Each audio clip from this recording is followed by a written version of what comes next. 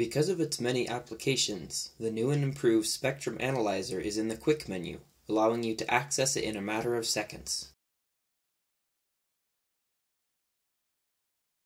Whether or not you're familiar with the ClearView ground station, it is obvious to see just how lightning fast the new band analyzer is. The application now contains two modes, band mode and spectrum mode. Between these two modes and the new unprecedented speed of the Spectrum Analyzer, you will be able to find a frequency or troubleshoot a crowded RF situation quicker than ever before. Upon opening the Spectrum Analyzer, the pointer will fall onto the exit button located in the top right. You can use this option to return to live video at any time during operation. From here, a short press on the menu button will bring you to the item labeled Bands. This option allows you to change between all the bands and modes in this application.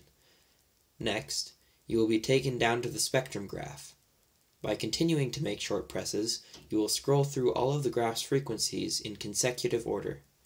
Finally, the last option will land you on Help. Long pressing this option will bring up a screen which gives you a brief overview of what the application does and how to use it. In this screen, you also have the choice of making the band analyzer your home or startup screen. Although the application may look daunting at first, it's really quite simple once you know how to read it. In the top of the screen, you'll see an option called Scans. This gives you a reference point to show what frequency range the graph is showing. Typically, it will range from about 5600 MHz to 5900 MHz, but you may see this change as you move into the high or low bands. Off to the right, there is another reference number called Peak. This gives the user a quick reference if they wish to know where the strongest signal is but do not wish to scan through the entire spectrum manually. Finally, we have the spectrum graph itself. As soon as the pointer is placed on the spectrum, the lowest bar will begin blinking, indicating that it is selected. In the very bottom, you will also see additional information show up. It will show what frequency the pointer is at and how strong the noise level of the frequency is, given in dBm.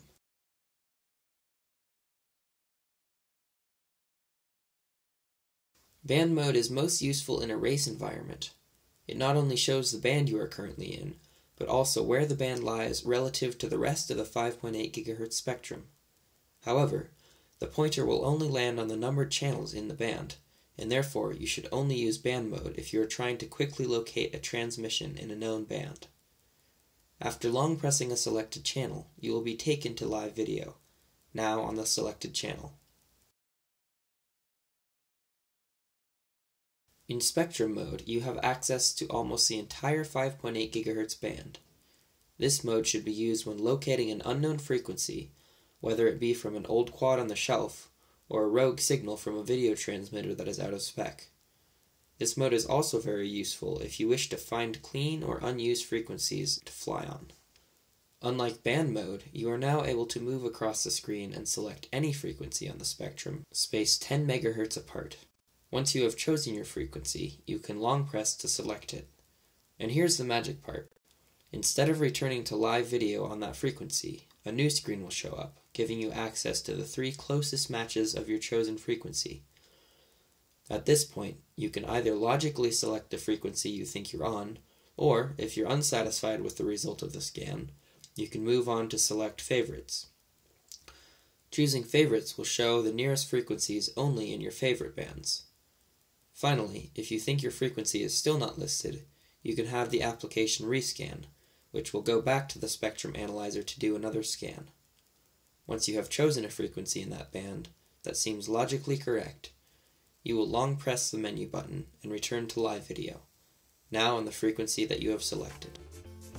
And there we have it. If we've missed anything in this video, please make sure to write us a comment down below in the comment section. Otherwise, subscribe to our channel for more content, and make sure to turn on notifications. Other than that, thanks for watching, and see you next time. Bye.